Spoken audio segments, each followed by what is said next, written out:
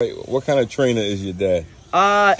In one word, hardworking. Dedicated. He wakes up every single day, no days off.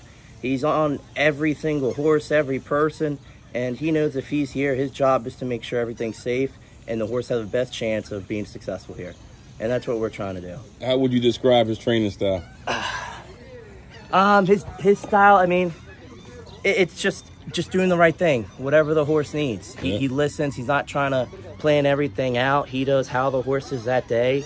He does how they worked out, you know, how they're in the round pen. We take it all together. We talk to the team, and we just keep on moving forward and doing what's best for the horse. And it's simple. Everyone knows what's right and wrong, and you know in the back of your head what the right thing is. So the more rights you do and the more hard work you put in, the more you kind of get out of it. That's the whole game plan. Yep. And you know, what made you want to join the family business? Just helping the family out. I see my dad wake up my whole entire life working, you know, his hardest every single day, and the respect that he has and that I give him.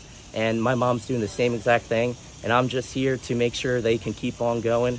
You know, the train just keeps moving forward. Yeah, I used to wrestle, so I'm using my wrestling mentality and bringing it back here, and they teach me the hard work, and it got me pretty far, so, you know, don't stop now, we'll keep on going. Absolutely. Hey, good luck, man. Yeah, thank you. Very nice meeting you guys. The real player on the backstretch. Watch your guys' video. I see everyone.